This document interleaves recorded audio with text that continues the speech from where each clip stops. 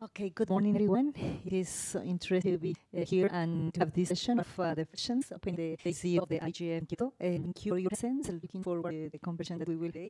Session transforming technology works for the planet is a to conversation of importance of technology business, role of governance, and what changed it to tech companies held accountable for nations, both models for human rights, air justice, and sustainable development. In that sense, this session tried to read to sense of changes needed within stand governance to transform technology in world planet. In 22 United States, network in the rise to the sector, the combat community,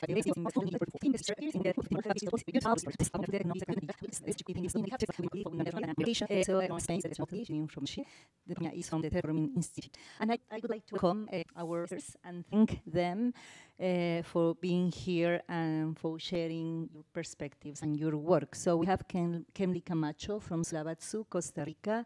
We have Yilma Akuyun, I hope I pronounce it correctly, Senior Policy Officer at the Federal Ministry for Economic Cooperation and Development, BMZ, the Digital Technologies Unit in Berlin, Germany. Becky Kasansky, Independent Researcher. We have Florena Roveri joining from Argentina. She's from a civil society organization called Notao. And Jaime Villarreal also joining us remotely from Mexico, from May 1st. So welcome all of you and thank you so much for being here. With Shona Finnegan from APC joining from Canada, and she's a rapporteur role. I'll also obviously welcome your interventions from the floor. So we expect to have this conversation with you as well. So let me start with Kemli, with learning from the experience of the Cooperativa Sulabatsu in Costa Rica. So Kemli, why is it important that we are having this conversation about transforming technology frameworks at the IGF, and what can we learn from the experiences of the Sulabatsu cooperative? So please, you have the floor. Thank you very much, and thank you everybody for being here online and here in the room. We are Sulabatsu, self-managed cooperative, 20 years, working in alternatives for digital economy. And we are looking for promote non-extractivist digital economy, exploring in ourselves for these 20 years, but also incubating two initiatives about entrepreneurship, non-extractive entrepreneurship for the digital economy. If we have to describe the current development model that we are using, and especially the digital economy, I think the word has to be extractivist. And not only extractivist because of the extractivism of natural resources, which is enough, but also is a extractivist model of solidarity, of time for organization, of time for reflection, of time for citizenship participation. We describe that extractivism as the base of the model of the digital economy. And then we think we have to create alternatives. We have to create resistance to this model. The motor of this digital economy is a business model who promotes constant innovation based in extreme consumption, especially digital commodities. We ask APC to convene this workshop to really together reflect, propose, share challenges and success building other business model for a non-extractivist digital economy. We have done that 20 years at Sulabatsu, exploring this alternative based in a combination of social economy and feminist models and feminist economy proposals. Not only for our own business, but also, as I said before, to create incubators for entrepreneurship, especially for women in IT, to develop other other kind of business models. We have learned how to integrate solidarity, friendship, happiness, passion in business models. And we have created business models where these words and where these beliefs are part of the business model, part of the accounting, part of the project management, part of the team collective, yes? We have learned how to develop non-profit business as a strategy to respond to social, economic, and cultural problems. For the social economy model inside the digital economy, the business part is an answer for the social, cultural, and economical needs. It's not the main issue, do the business part. Yes, that comes from the social economy perspective. Yes, non-profit business models where the business is the answer to these social problems. Inside the IT society who have a specific problems related with the digital. We also have learned how to put care in the center of our business model, and that comes from the feminist economy. Care in the center of business models. Then solidarity in the center of business model, care in the center of business model, non-profit models. Yes, in the digital, for a digital, non-extractive digital society. There are important challenges. We have launched our platform co-op incubators last year in alliance with the National Center for Training in Co-ops and in alliance with the University of Mondragon. And we have incubated since 10 years already digital feminist initiatives based in a model that we have created who began with a feminist hackathon, which is very different than a normal hackathon. Yes, it's a hackathon not for competition, but for sharing, yes, and everything. Cannot go in details, but we have created this incubator of digital feminist initiatives.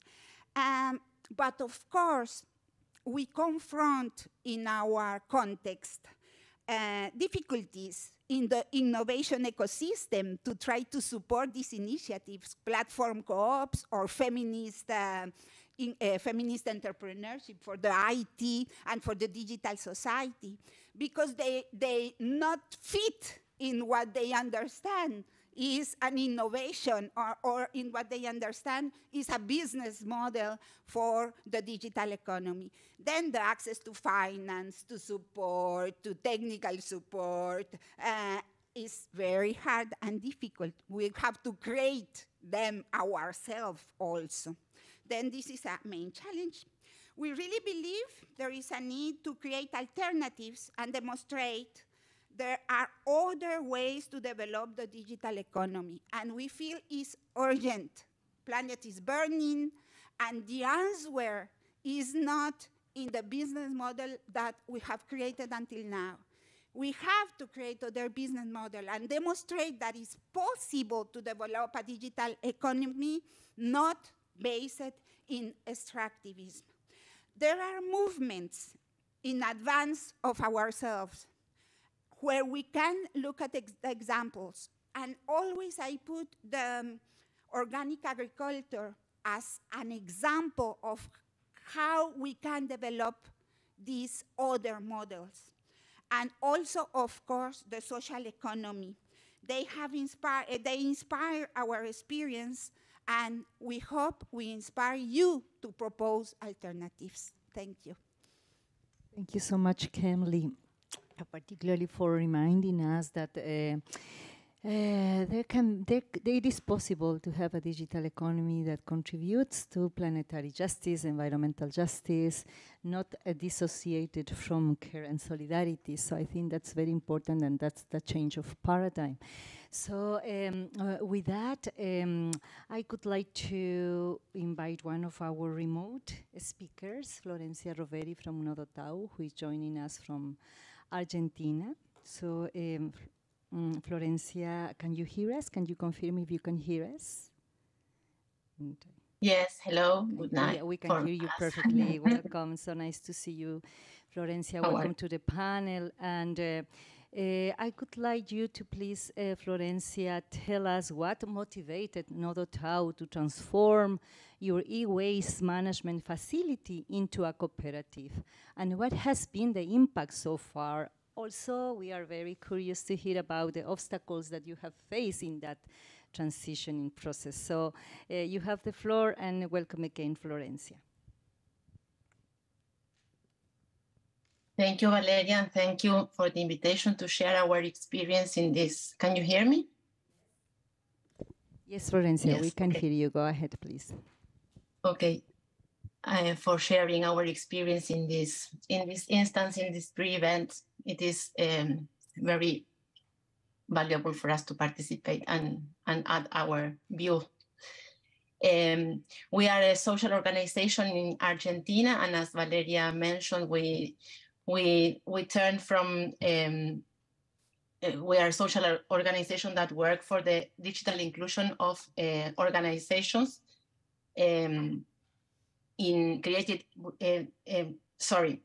created by a group of engineers, educators, and social activists. And we move from this objective of working for the access to technology to lead with the access of technology. In that sense, we developed a plant for the treatment of e-waste. We began sorry for I am going to start again. Sorry.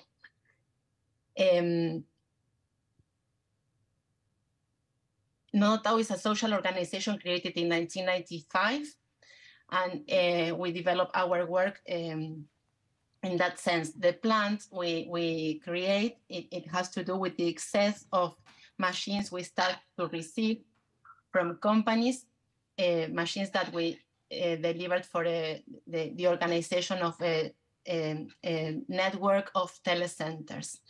The plant was created in 2019, and it was in the frame of a local program of work inclusion.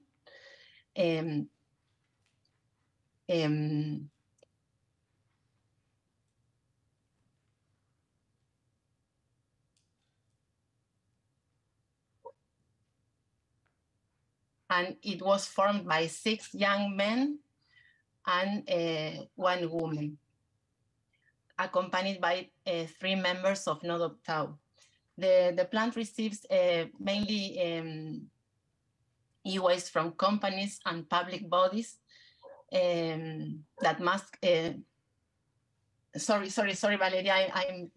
I'm dealing with my nervous and the distance. I have to reorganize.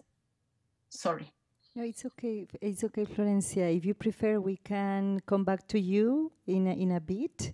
Is that something that you would like us to do? Then we can invite him, and then we can go back to you. Is it okay? It's okay. It's okay. Okay. But if you prefer to continue, yes. If you prefer to continue now, it's also okay. So just let me know what your preference could be. Mm-hmm. We create the plant in that frame I was mentioning, and after 4 years after the creation of the plant, we start leading with some aspects related to the focus of Nodotau as in the work of digital inclusion, but also in the sustainability of the plant. So we need to face that challenge of articulating the dynamic of the organization and of the plant management. Our focus was more general work, and the cooperative was growing. We create, it has to do with the excess of machines we start to receive from companies, machines that we delivered for the organization of a network of telecenters.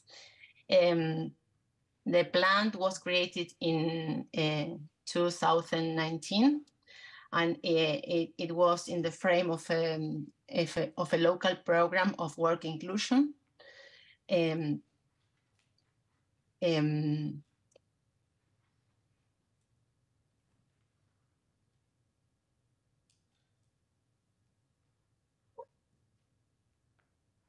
and it was formed by 6 young men and 1 woman, accompanied by 3 members of Nodo Tau. The plant receives mainly e-waste from companies and public bodies that must. Sorry, Valeria. I'm dealing with my nervous and the distance. I have to reorganize. Sorry. No, it's okay. It's okay, Florencia. If you prefer, we can come back to you in a bit. Is that something that you would like us to do? Then we can invite Jaime, and then we can go back to you. Is it okay? It's okay. It's okay. Okay. But if you prefer to continue, yes. If you prefer to continue yes, now, it's also okay. So just let me know what your preference could be. Mm-hmm. We create the plant in that frame I was mentioning, and after 4 years after the creation of the plant, we start leading with some aspects related to the focus of Nodo Tau as in the work of digital inclusion, but also in the sustainability of the plant. So we need to face that challenge of articulating the dynamic of the organization and of the plant management. Our focus was a more general work, and the cooperative was growing.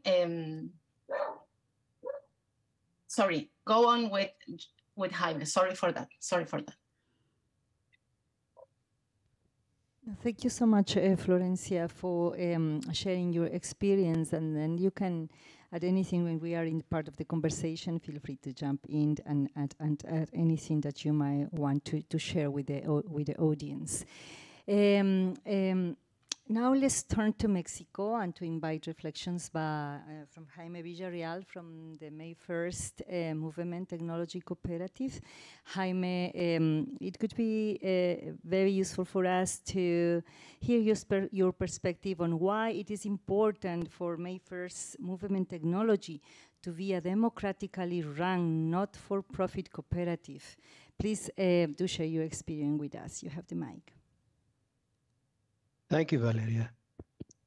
So when May 1st members join our cooperative, they're choosing to join an organization that supports building movements for social and environmental justice, right? And our specific focus within that is the role of technology in both local and international movement struggles. And so in addition to the movement outreach and engagement that we do, one of May 1st central projects is maintaining our own autonomous communications infrastructure.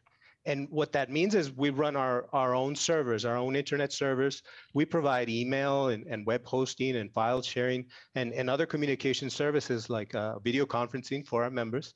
And as part of our cooperative, that means our members of the cooperative collectively own and we democratically govern together this infrastructure.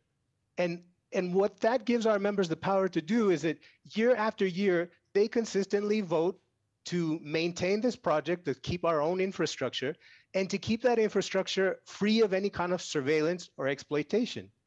And this is really, really important. A lot of times people ask us, so are you creating an alternative to the corporate internet services? And I like to say that, no, we're not an alternative to Google or to Meta or Amazon or those, because we are focusing on the needs of our members. We are providing the tools that facilitate communication, that allow them to organize and take action to create a better world on their own terms. And contrary to popular belief, this is not something that corporate internet monopolies are in the business of doing. They are not facilitating communication. Their core business is data collection and data mining. Any communication services they provide are just hooks, are carefully engineered to coerce consumers into giving up their privacy. These business models are fundamentally extractive and exploitive. So because these companies collect and store petabytes of data, personal data from citizens and from consumers, the necessary computing resources and the environmental impact of running their operations is astronomically larger than our own. So in terms of environmental sustainability, we are already at an advantage simply because we do the right thing and we don't engage in this kind of surveillance and data collection. But aside from that obvious benefit of being free of surveillance, our members are still interested in us finding new ways to increase our environmental sustainability and to reduce our carbon footprint. Unfortunately, for an organization of our size, our options are limited. Where we can place our servers is limited by both human resources and by access to high-speed broadband. And we, as a small organization, simply don't have the capital to build our own data centers that would be closer or have direct access to renewable energy resources. And also finding cost-effective solutions to processing our own e-waste is also a challenge. And so that's something we're interested in learning from other APC members about, like Nodotao. So this is the advantage, I think, that comes from allowing our members to guide our own project in being a cooperative model that gives our members a voice and a vote and control and ownership over their own communications. That's a very powerful experience to share. Thank you so much, Jaime, and also because it illustrates the interplay between environmental sustainability and the reinforcement of the exercise of rights online and offline. So that's quite interesting and inspiring.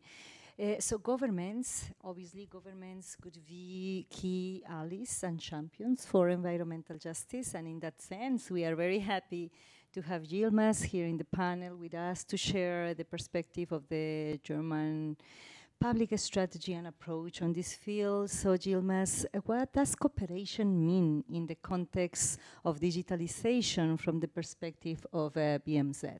So, and welcome. And also, if you can also perhaps, let me just add something. So if you can also touch upon how can global norms and standards relating to internet governance and environmental governance can support these cooperative models and these approaches, and in that sense, work all together towards a fair transition, a just transition. So welcome, and let us hear your views. Dear Valeria, thank you so much for this interesting question. It's a great honor and pleasure to share my views on behalf of the BMZ on day 0 here at the IGF and to learn more about the work of cooperatives around the globe and take it back to Berlin to also check how our work is aligned with what cooperatives do. Let me start with the first question and then tackle the second one too. So cooperation is at the heart of what BMZ does. It's in our name. BMZ stands for Ministry of Economic Cooperation and Development. As German BMZ, we want to enhance economic, political, and societal participation of all our people in our countries, partner countries, especially the most marginalized. This is our mission, and cooperation with our partners is essential for the holistic approach necessary to address the root causes of the complex problems that we are facing today. These global challenges did not become easier if we consider climate change, which you just mentioned, pandemics, poverty, and the fight against hunger. They all require coordinated responses that go beyond individual projects. And now let me get to what cooperation means, especially in the field of digital affairs, digitalization. If we look how the world looks today, it's happening very unequally. Almost half of the world's population do not have access to the internet. We are here in Japan, and the access, of course, very different if we consider partners in the global south. There, women and marginalized communities are particularly affected by this digital divide. Whereas more than 90% of people are online in the European Union or Germany, where I am from, in our partner countries, fewer than 40% do have internet access, and we are working to change this.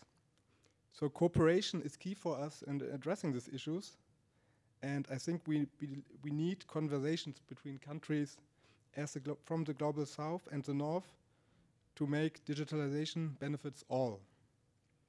Staying true to the claim to leave no one behind, we first need to make sure that everyone can benefit from digital transformation. What does it mean?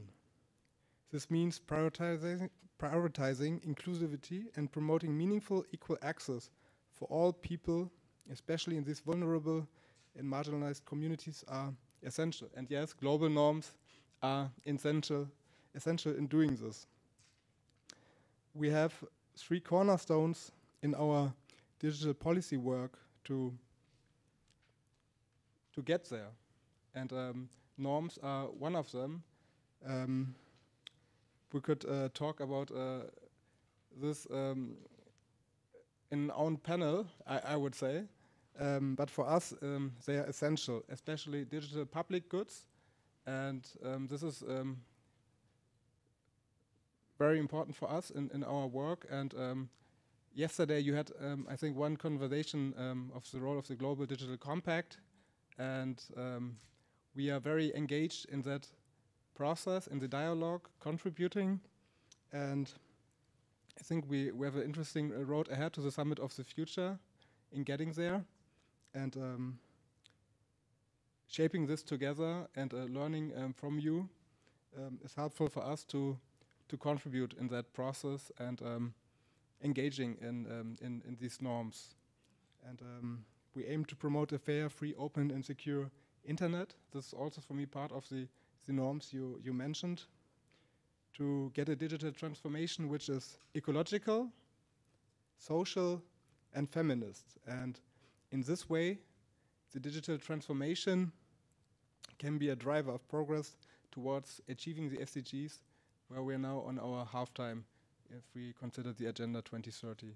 I hope this answered your question for now, and looking forward to the dialogue here, and thank you for inviting again. Thank you, Yilmaz. As we heard from Kenley, we want digital economy to really contribute to planetary justice. Then the consideration of feminism and gender perspective is crucial. I don't think we can get that without considering that aspect. And last but not least, and before inviting Paz to also pose some questions for you, I would like to invite Becky to share your perspective. Becky, as a researcher in the field, how do you see this conversation of transforming technology frameworks and advancing planetary justice in the governance of technology in relation to recent policy developments, such as labeling? So very curious to hear about it.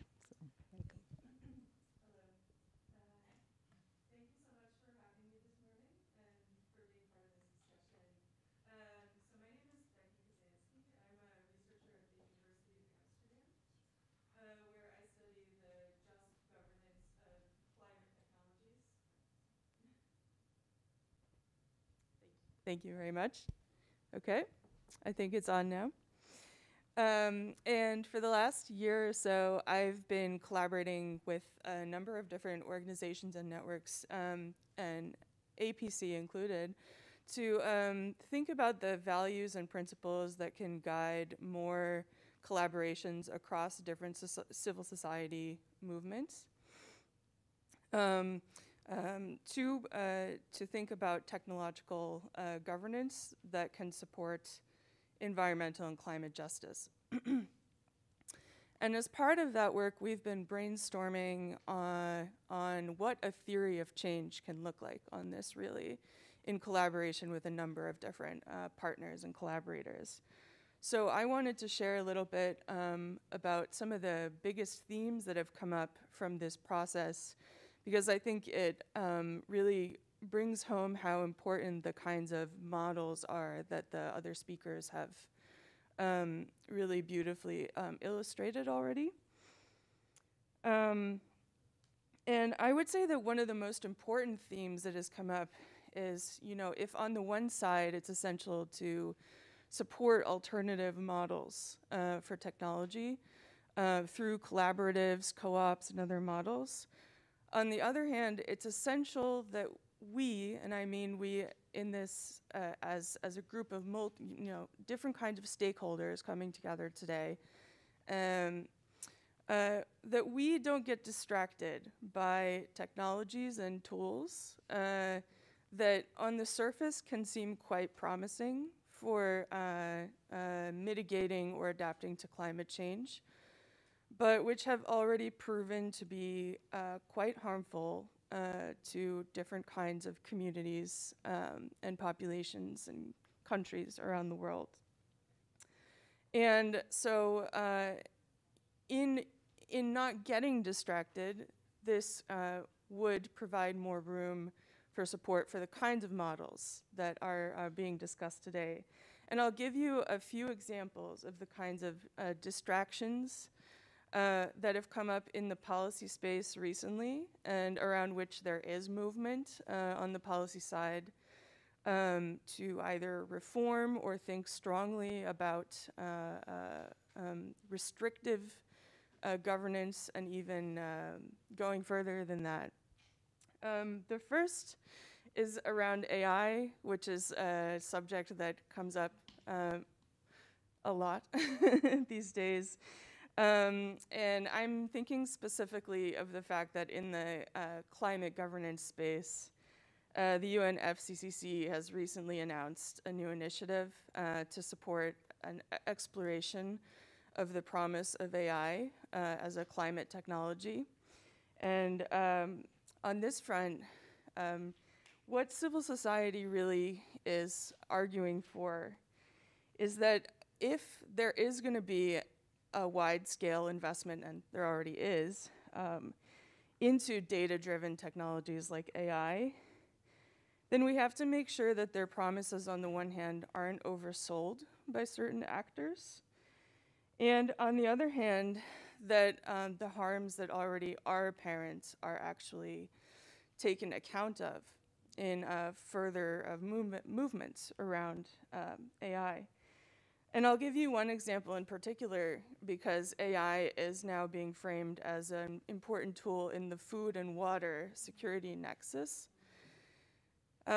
Recently, there have been studies coming out that, and it has been historically very difficult to measure exactly what the impact of AI has been on climate, water, and resources. But there have been studies showing that, for example, half a liter of water is spent for every 5 queries that someone makes to ChatGPT. So to put it into context, that's a large amount of water for someone sitting in front of their computer and asking 5 questions to something that is powered by a very, very water and resource intensive infrastructure. So, and that is just one example from the climate side, but there are so many other human rights centered harms that have been raised for decades now by civil society. And this really brings into question then, and I think offers a lot for consideration and food for thought as AI gets invested into as a climate technology. And a very quick second example would be around solar geoengineering. This is a long promised, but also very still quite speculative technology, which in the last year, governments have actually announced an interest in investing and experimenting with on a scale that hasn't necessarily taken place before. This is a technology for which there is currently no system of governance, and in fact, 400 scientists from around the world question whether it is even possible to govern something like solar geoengineering, because it requires enormous wide-scale coordination across the world. And once it is put into place, it creates a lock-in, because if it were to stop, it could make climate change and global heating much worse and much faster. So on this basis, a number of different groups are pushing for moratoriums, bans, and basically trying to invoke the precautionary principle to make it, to create the space to step back and ask whether this is something that actually we, citizens and people living across different regions of the world,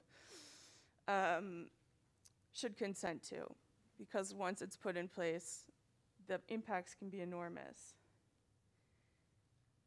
And one final example from the positive side of recent policy developments is around the EU Green Claims Directive, which is an innovative piece of policy which would help the consumer understand which products that they are interested in purchasing are actually living up to the many claims around sustainability that different companies make in terms of net zero and otherwise. This is great progress. However, again, it's clear that there's a lot to figure out in how this works in practice. And I'll give you one example, which is around carbon offsets. So carbon offsets are not directly addressed, as I understand it, by the Green Claims Directive. However, it does take the perspective that a company should not be able to claim it's climate neutral or sustainable simply because it makes use of carbon offsets. This is an important acknowledgement, and I think it responds to a number of different scientific studies, consensus around that is building, and also pushback from civil society for several decades now, saying that carbon offsets do not actually work ecologically the way that they are set out to, and that they provide cover for companies to make claims that they can't necessarily deliver on. But what's really important to ask there is how far can this Green Claims Directive go? Because a lot of civil society is pushing for a more fundamental critique of carbon offsets. They would say that it's not enough to simply say, well, you can only use a certain amount of carbon offsets. They would say, actually, the entire carbon market system needs either reform or even something more drastic than that, because at the moment, over 90% of carbon offsets, even the verified ones, even the ones that conform to all the standards that have been set, are not working. And so I'm going to leave it there and simply say that there are a lot of questions here, obviously. There are positive governance and policy developments in this regard. And the hope is that by pushing these further and not getting distracted by risky speculative technologies, that more support is available for the kinds of initiatives that we've heard from today. Thank you. Thank you so much, Becky. That's also very powerful, and particularly, how you remind us about the need to apply the precautionary principle. I think that's a must, and hopefully it has been taken seriously by all the necessary stakeholders. With that, I want to invite my co-moderator, Paz Peña, first to check also if you have questions for the speakers, and if we have also interventions from remote participants. So Paz, over to you. Thank you, Valeria. Just to remind our online participants that they can actually share their comments and questions on the chat or on the Q&A tool. I just want to make a couple of general questions, open questions to our participants. I think based on what you have said, the big question here is what is digital transformation in the context of climate and the ecological crisis, no? So as Becky said, in a way you have two answers, no? One is the green, responses that big tech is giving, which, by the way, are super problematic because of the extractivism nature of big techs, not only in terms of data extractivism and all the infrastructure that you need for that extractivism, but also because of water extractivism, natural resources in general, etc. No? So that is one thing that is super important to address. But in a way, I believe that governments especially are forgetting to actually look other business models besides the big tech model in their own local companies of technologies, no? So it seems that, and this is something that I've been learning in all countries, for example, in Latin America, all governments try to give funds to companies to replicate the business model of big tech, no?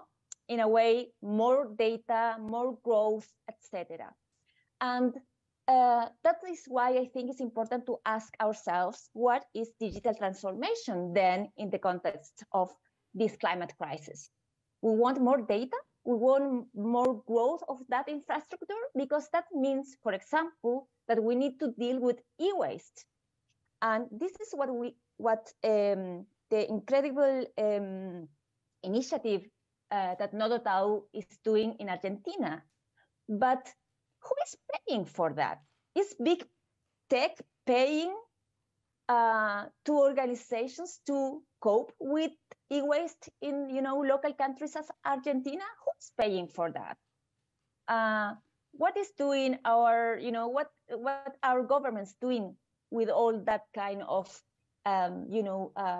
e-waste that we need to deal with when we are saying digital transformation is more big tech, etc., etc. No.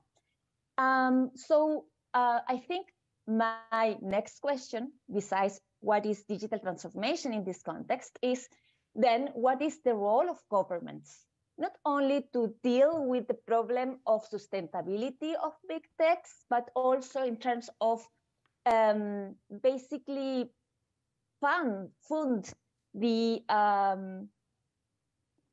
alternative business models, no? Because here in Latin America, we have a very historical tradition of different technological business models that sometimes they fail because they don't see support, no, from local governments. So what is the role of local governments in there in the context of climate crisis and ecological crisis? I think those questions are key in order to actually radically transform the planetary ways to the ways that we see the planetary crisis from technology. Thank you very much. Yes, thank you, Paz. And also, in addition to what role governments have in supporting these alternative models, I would like to also add how that support should look like concretely in practice. So both our remote participants and our speakers, remote speakers and speakers on site, are invited to respond and to react to these questions that Paz has also brought up. So if any of you would like to respond, Kimberly, please go ahead. And then Yilmaz. You could also, and also our remote participants. Okay. Okay, it resonates me a lot what our colleague said here about not putting the emphasis in the green, but in the models that we are using. And that connects a lot with what Paz said before. Because at least for Latin America, in the imaginary of our governments, but also of our citizens, and also of our academia, the model, the big model, yes, is startups, unicorn, big techs. Yes, this business model, this way to do economy is the ideal way, is the road, the path where we have to go. And I think it's crucial, yes, to really rethink these models, yes. And when I say rethink these models, is really change tools, change approaches, change methodologies to develop business models and digital economy, the same thing. Yes, we have to change that. Since after the pandemic or during the pandemic, that we all in Latin America talk or the solution was the digital transformation, we always said, this is not the solution. The solution is digital appropriation, which is totally different for ourselves. Digital transformation is oriented to consumption. Digital appropriation is oriented to reduce consumption, to think which digital tools you really need, which digital business you really need to develop. For us, there is a main difference between digital transformation and digital appropriation, and we go and advocate for digital transformation. I have to say, when I talk about changing the business models, really develop tools, and I'm calling academia, I'm calling incubators, I'm calling governments to really rethink the way that we are doing business. And I'm going to put concrete examples. For instance, I don't know who of you have worked with the Canvas model to develop a business, yes? And in this Canvas model to develop a business, the center of the Canvas model is the value added of your business, yes? What we have done is put in the center the solidarity and care that your business is going to improve and develop, yes? Before the value added to get money, yes? And also we put, instead of putting in the center of this Kanban model the accumulation, we put the redistribution of the resources that you are going to make if you develop this business model. Then we have to change that, yes? Because for us, this is in the center of the development of our society, and we cannot talk green if we are using unicorn startups and big companies and platform companies, not platform co-op, but platform companies as the model of the digital economy and as the model of our entrepreneurship in our countries. Then answering a little bit the question, this is my reaction. And also remember to all of you, extractivism is everywhere, because we talk about extractivism for the natural resources, water, all of that, and it's crucial, fundamental. But also it's extractivism of wisdom, extractivism of knowledge of the people, extractivism of solidarity, extractivism of the time. Extractivism is the center of this model. Then this is my reaction, Valeria. Let me invite Florencia to give a space also to the virtual participation, honoring the hybrid format of the IGF, and then we can take reactions from the floor here. So Florencia, please, the floor is yours. Thank you, Valeria.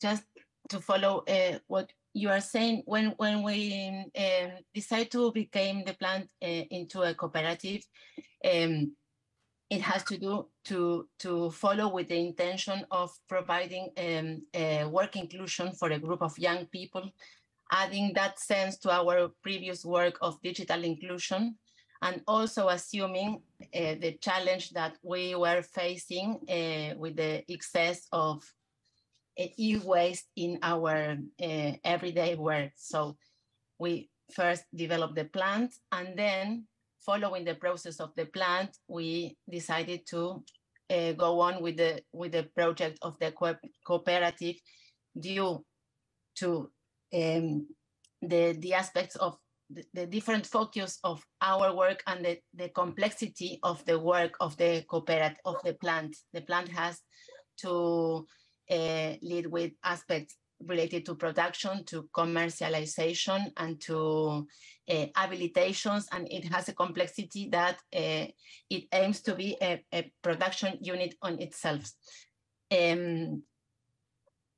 We also have in Nodotau an experience of accompanying another cooperative that is working in the treatment of cartridge tons.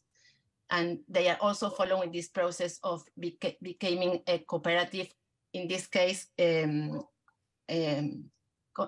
formed by women involved in a work of a gender organization working with issues of violence and situations in which they are involved, in which also the primary aspect is their work inclusion. So in these two experiences, we work with the treatment of technology, assuming the responsibility of dealing with that aspect of the technology, but also with a human aspect related to the work and social inclusion of these groups. In the case of the plant, we also include another aspect that is the social destiny of the equipment that we could recover and repair in the work of the plant. So these experiences invite us to rethink about the use of technology and our work with it, assuming that they are still resources needed for the communities, but the environmental impact in place is needed to be assumed by a diversity of actors. And one of the aspects we found in the work of the cooperatives, in particular the e-waste cooperative management of Tau, is that these responsibilities are not being perceived and are not being assumed.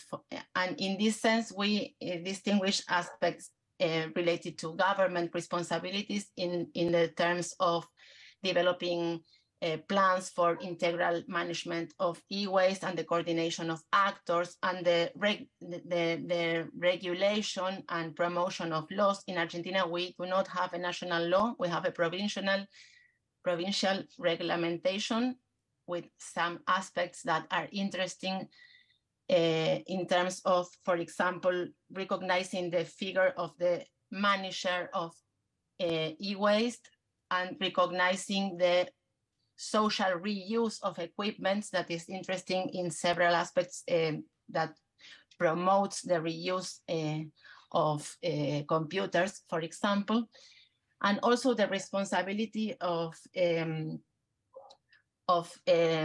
companies and the private sector, in which we can distinguish the responsibility of producers, facilitating the disassembly process aspects with which we deal in the work of the plant, of the management plant, and also the responsibility of companies that generate e-waste, as in terms as Paz was mentioning previously.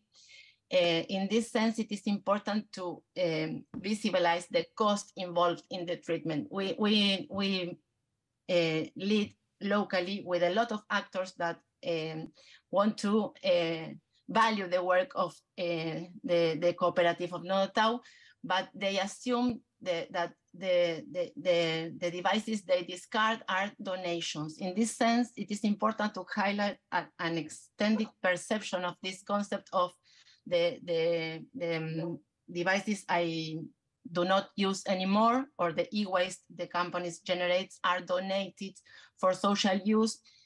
There is a slogan in a local campaign that is, don't donate your waste to me, because in this sense, we are naming donation a process that is getting rid of a problem and give it that problem to another actor. So the idea is relevant dealing with any stuff. This is don't donate waste.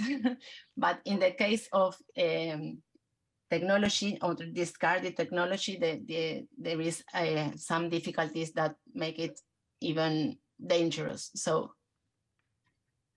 that is what we want to mention. Thank you so much, Florencia. Yilmaz or Becky, would you like to take some of the questions that Paz brought up? Please go ahead. Yes, thank you so much. Let me first start with an invitation for another session of the German delegation on Tuesday on day 2. We have an event, Planetary Limits of AI, Governance for Just Digitalization. This is our topic, and guests are welcome, and I will give a short overview what we contribute in this field and how our approach is towards digital transformation in particular. As BMZ, together with the European Union, we offer a human-centered digital transformation. For us, this means that we actively shape digitalization by addressing its risks for environment, but also individual human rights and society. We use the term twin transition, how digitalization can help the fight against environmental challenges. We want to actively combat social division, the misuse of data, as well as environmental and climate damage caused by resource consumption and CO2 emissions, exactly what you mentioned. And I really liked your approach towards changing a business model canvas use, because I was taking MBA classes in the US, and this was exactly what you mentioned. And I think education is essential for this, but we'll come back to it later again. So as Germany, we're committed towards the ecological, feminist, and social digital policy. For us, this enables a fair balance of interests based on European standards and universal human rights. We want to ensure that partner countries are integrated into an open, secure, and inclusive internet and fair data markets.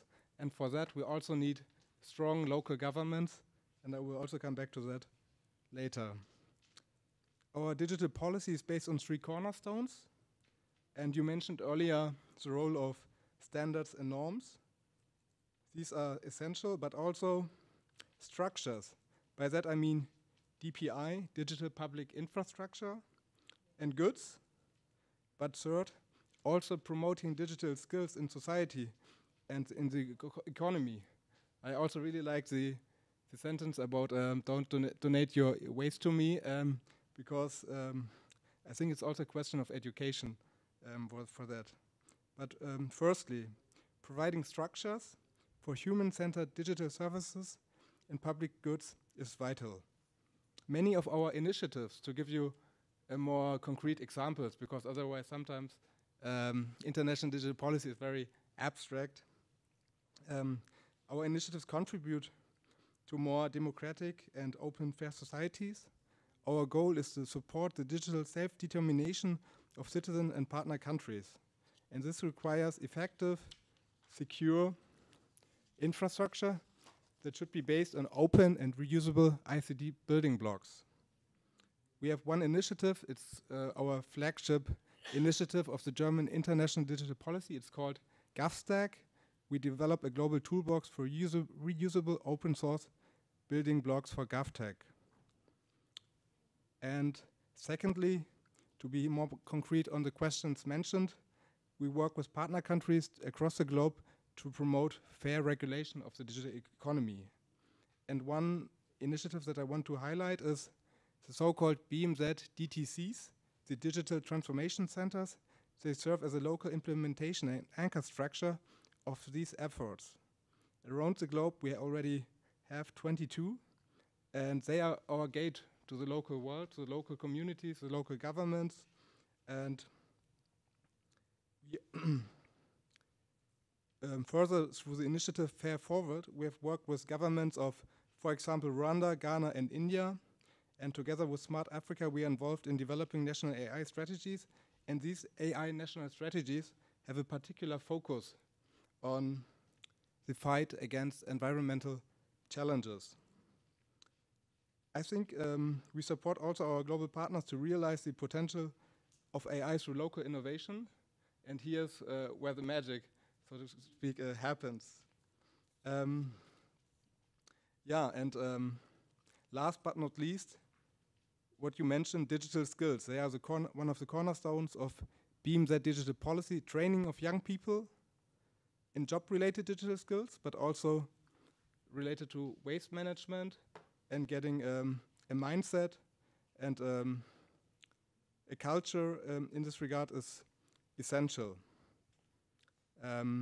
Therefore, we support the public sector in our daily work, the private sector, civil society, and especially young women in acquiring the necessary knowledge about digitalization and thus being able to respond to the challenges of digital transformation and to use its potential. And our learning platform is called Atingi, which we rolled out via German Development Corporation and our partners, and it already reached over 11 million people. And I just wanted to stress that next to norms, we focus on standards and skills, and with these three cornerstones, we try to contribute towards working on a digital transformation which really contributes in the fight against environmental damages and challenges. And this is our concrete work next to the coordination efforts in the global arena and fora. Thank you so much. So much. I think that commitment is very important in order to detect the impact, that the policy developments and norms will have when in place. As Becky was pointing out, it might be difficult then to revert, the effects of what policies and norms enable or the result that they produce. So thank you for that. Jaime, let me know if you want to intervene at this point. To refer to the questions that Paz brought up. Otherwise, I can open the floor for questions and comments here and also from remote participants. So, Jaime, first, let me hear from you. You would like to intervene. Sure, gracias, Valeria. I don't know if I have anything new to add. I agree with a lot of what has been said so far. I really want to highlight some of the points that some of other guests have made. I really agree with Kemley that we have to push back on this dominant model of thinking about how solutions are made. This dominant capitalist narrative that only excessively profitable, high-yield businesses can guide us through climate change. This kind of ridiculous thinking is what is driving the investment and the promotion of things like artificial intelligence. And we have to remember that artificial intelligence doesn't exist on its own. It is fueled by our data, our information. It is this rampant accumulation and extraction of our knowledge that makes this possible. And that is built on that has a very huge physical environmental impact, and it has a real emotional impact, psychological impact on us as a society to operate that way. This kind of thinking, this nonsense, is essentially trying to put out a fire with gasoline. We can't allow this to continue.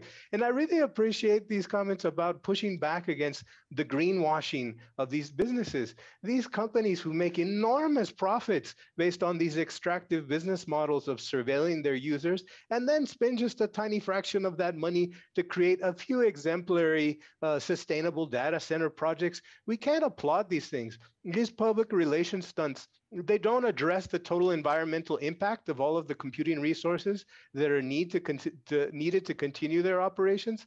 But also they are essentially, even if they do comply with their promises for reducing their carbon footprints, but they're essentially doing damage control to a problem that they themselves have created. And we can't allow this kind of thing to continue. I really agree with supporting a different thinking, different models, supporting community and cooperative-based models towards supporting communications and listening to ourselves and taking guidance from our communities in these matters. And in that sense, we've been doing, a lot of us have been doing this for a long time. And if we are to be supported, I think it needs to be on our own terms. We need to be trusted to continue practicing community engagement in the way that we have been doing and organizing ourselves in the way that we have been doing. Precisely. That's part of perhaps one of the most important responses to enable that community engagement and response is possible and feasible. So let me open for reactions, comments, questions from the floor and also from remote participants. If there is anyone here that would like to intervene and to pose a question or a reaction, your interventions are welcome. So let me know. You can raise your hand. We can pass you the mic. Please go ahead. Thank you very much, Valeria. I think, is the microphone working? Yes. Yes? Okay, very good. I very much appreciate this session. My name is Peter Brucker. I'm the chairman of the World Summit Awards. And what we do is we focus on best practice examples exactly regarding new and different business models. In this room, next session is on hacking digital divides, and you will see Alloy, for instance, which is a microfinancing solution for small and micro businesses. You will see Social Lab from Chile, which shows actually, I think you will love this very much, a business model based on love, and they have 600 different kind of companies there. Then we have people from Lebanon, which show how social volunteers work. And it's something very interesting because the digital transformation centers work with us regarding promoting these examples. We were just in Mexico, in Puebla, and doing this. One of the key things, however, is for this session, which I think is really so important, is to talk about the technology frameworks and the alternative of technology frameworks. And I think what Jaime was saying is really very much to the point, but he's giving, Jaime, you're giving us a critique, but you're not showing us what would be possible solutions. So for instance, one of the things which I think is very much important when you're looking at large language models and machine learning and how you train them, that very few people, I have not seen any government talk about how to tax the AI companies for how they train their models with the data. So they are not paying for the data which they use to train. They are not respecting copyright in terms of when they train it. They are not giving anything back. So one of the things which I found very interesting when you talk about the social, ecological, and feminist policy in terms of cooperation, does the BMZ have actually a clear understanding that you need to go into the economics of how to make AI smarter, and what would it be actually in terms of a cooperative model for that aspect? Because then we are really addressing, Valeria, the issue of this session, which is alternative technology frameworks.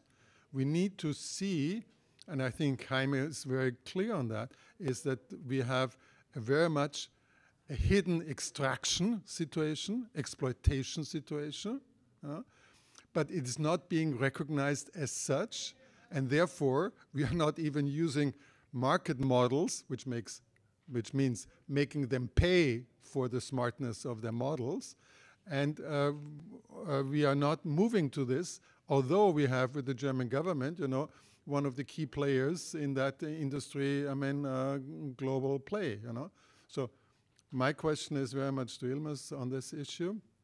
Have you thought about it yourself? Is there anything in terms of the policy development? And then Valeria, I would be very happy to engage more with APC in terms of finding good examples of where you are not creating a parallel economy, but where you are basically seeing, okay, how can we transform the economy and do that in a different way? So that would be my little 5 cents. Thank you so much for your contribution. Is there any other contribution from the floor or let me know if there are remote participants who would like to intervene or present questions for the panel? No. No yet here, yeah. Okay, so obviously the panel is invited to react, to comment, to respond to what has been said. Any one of you would like to take that on, please? Yeah, Peter, thank you so much. It's a very interesting question. Let me first say one sentence to our further engagement in this regard and then get back to your answer. The BeamZ's digital initiatives provide knowledge about regulation setting standards, I said, in order to promote our goals for fair digital transition in partner countries. And one initiative, which I didn't mention but is really fitting in this context, is the BeamZ initiative Fair Forward, which contributes towards the development of open AI training datasets in Kiswahili and Luganda inter alia, language is spoken by more than 150 million people collectively.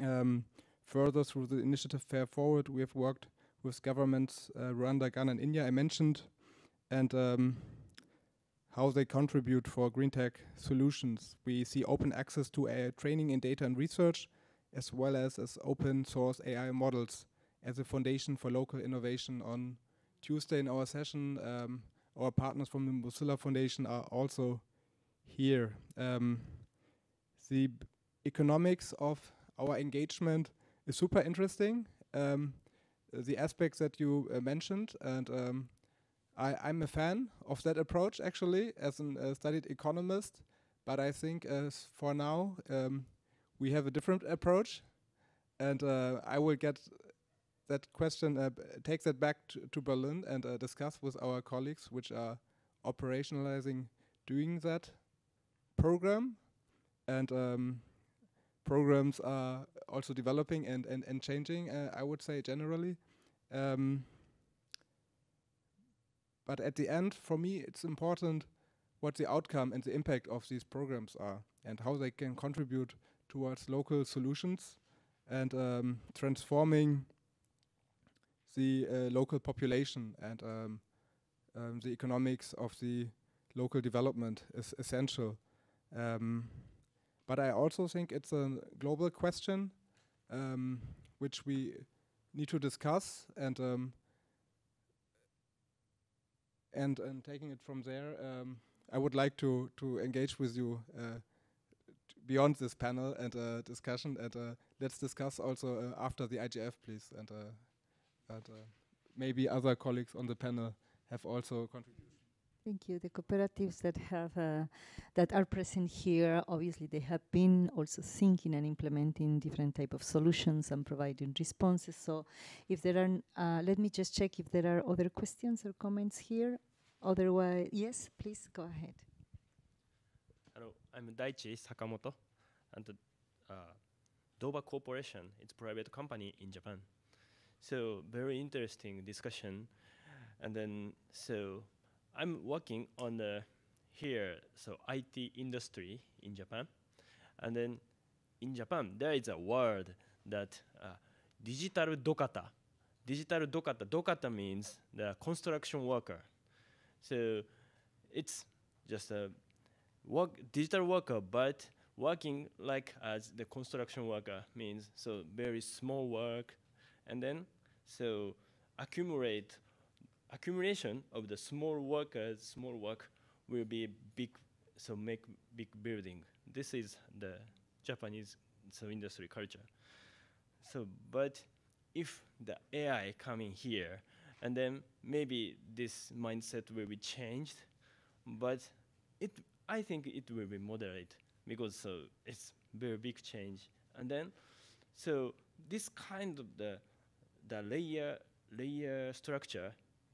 It's the small worker will be used by the leaders, and then leader use, and then this kind of the pyramid structure is existing in the industry. So maybe if we think about this digital transformation, we need to take care all of layers. So how to transform the each layers. So at that time, maybe the AI will be violate or disrupt the layers, and then maybe new style or new business model will come. So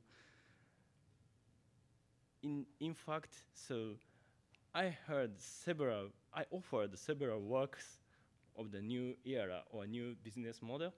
That means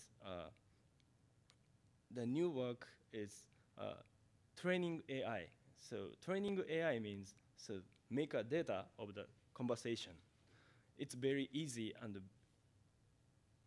maybe anyone can speak Japanese, can train the AI. So this is just a new style work, but there's also the big gap of the current work and the previous work. So maybe this kind of the gap of the new business model and the current model will be the problem in the industry. I felt that in this discussion.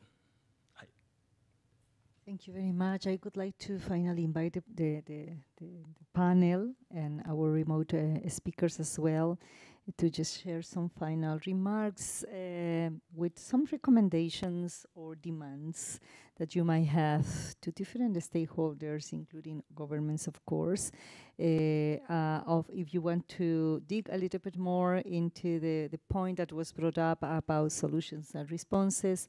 So you are welcome to do so. So I would like to start with Becky, if you would like to share some final comments with the audience.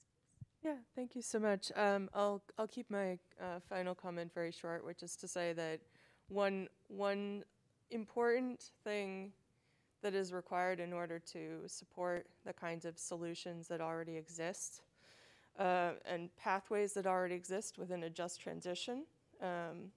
And that includes examples brought forward today by panelists, both remotely and in the room. So to support those, we also have to challenge what the climate justice movement for decades has called out as false and misleading climate solutions. So that includes pushing for policy that can address greenwashing and also pushing for strong regulation around speculative and dangerous climate technologies. Some of these technologies are not always part of the digitalization discussion, for example, solar geoengineering, carbon credits, but they are technologies that are being invested into heavily by big tech companies as part of plans to be able to continue the profit models that they rely on. So that's why it's important for the audience of the IGF to also begin to engage around these kinds of technologies as well and see them as part of the same discussion. So thank you so much. Thank you so much. So let me go to Florencia. Florencia, you would like to share your final comments and demands or recommendations? Yes, thank you. Just to highlight again the aspect about responsibilities in related to each holder. In our focus, e-waste is a very complex problem, and the interrelation of holders and of actors is a challenge, and also maybe it would need to be involved. The idea that is it should be a public service to assume this problem, and also the fact of the profitability of these actions. We work it in a very small experience, but it's a huge problem affecting really deeply environment, and also it's a problem that it has a very big potential in work generation possibilities and opportunities for people, and also for addressing the digital divide also. So thank you. you, Florencia. Let me go to Yilmaz for your final comments, please. Thank you so much. This was super interesting and an honor to be here. BMZ contributes to various political responses, processes and fora. Our key question is how can we reinforce efforts to bring local perspectives and national perspectives from the global south in the international arena, and we have a wide growing international network in working relations with a number of governments, but also especially civil society actors and other stakeholders, which we use in favor of more digital cooperation. On an international level, the German government especially supports the Global Digital Compact, which was mentioned before, and we also actively engage in discussions in the G7, G20 context and multi-stakeholder initiatives such as GovStack that I mentioned and the Digital for Development Hub of the European Union. Global digital cooperation is essential for us to support a holistic approach to the digital transformation, but not also for its opportunities, but also for its risks. I personally think we must foster close cooperation on a large scale in order to advance social and a sustainable digital transition around the globe. This is why we are here. Let's stay in touch. This was super helpful. Thank you so much for your perspectives. I think with sharing these formats, we are stronger and can build a digital world where we can achieve our goals together. Yilmaz, Jaime, you have the floor, please. Thank you. I agree that with the gentleman who called out these large companies for what essentially is criminal behavior of using our data to train these language models at no cost of their own. And while I agree that we need to hold these companies and corporations accountable for these actions, the idea of allowing them to pay a fine, to pay a tax, I have strong questions about this. How is this different than the system of carbon credits, and how is this different than a shell game that allows them to do wrong and pay for it later, right? With the enormous profits they're able to make from that, and likewise, this idea that how these questions, I think they're very interesting questions about how this changes the role of the worker and what participation we can have as workers in training AI models. But I think it's important to remember also that there's choosing to be a worker, and then there are ways that we will be forced to be workers, and we will be forced to train AI. We will be forced just to have access to technology through tiny widgets that are presented to us, to puzzles that we have to solve, through any kind of information that we have to give to the AI. We will have no choice in training these models. And what do we do about that, where we are exploited and we are not even treated as real workers, and we are just and we are essentially serfs within this wider system? I think that, of course, supporting local initiatives, of course, supporting indigenous languages and their preservation is tremendously important. But I don't believe that we can apply a single model to all cases. And I think it's very important to ask ourselves, are we listening to these communities directly? Is this what they want? And maybe there are cases where they are interested in experimenting and having access to these technologies. But I don't think we can apply this as a single solution across the board to everywhere, that this is the way that to stimulate local preservation of languages and indigenous cultures. I think we have to ask and give in everywhere there has to be a proper consultation with local communities whether this is something they are actually interested in. Absolutely. And the global community has a role to play in ensuring that those perspectives and the ones impacted by in reality are brought to these conversations, because as Jaime is pointing out, there is no a single solution that fits everyone. So hearing and from the ones that are impacted and the realities and the particularities is very important. And for that cooperation and also the commitment of all the stakeholders to make sure that those voices are heard, because there is a voice. The problem is that they are not welcome or not heard in different spaces. So I think that's very necessary and one of the needed actions actions in order to change the paradigm. So let me close the panel with Kemli. Kemli, your final remarks, and then to thanking you all for the presence and the comments and for joining the conversation about this key issue. Thank you very much. Thank you, Mr. Brook, for your intervention that made me think a lot, yes. But I have the same reaction than Jaime, yes. Then if you pay, you can do it, yes. And I would like to also integrate and discuss with my colleagues with a feminist analysis what you are proposing. Yes, especially because of that, because if we charge the machine learning, the training machine learning is not a way to accept that they can do that if they charge. And also because in the feminist analysis, technology frameworks has to be very related to solve the concrete problem in the context where we women live. Then technology frameworks for us, yes, have to be related with this context around us, the care of our children, the care of our community. Then our technology frameworks, we prioritize these technology frameworks. Then this is one thing. The second thing about the job and the fair job and the precariousness of work, and how that is transforming, and how all what we win as workers are transforming. And this is another discussion.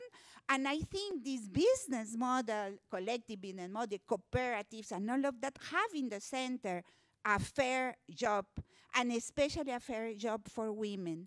Then it's totally connected. If we have fair jobs, we can survive as humanity in this world. If we have precarious jobs or work, we are not going to survive as humanity for sure. Then just to say thank you very much. I think this is a conversation to follow and go in depth and discover and explore.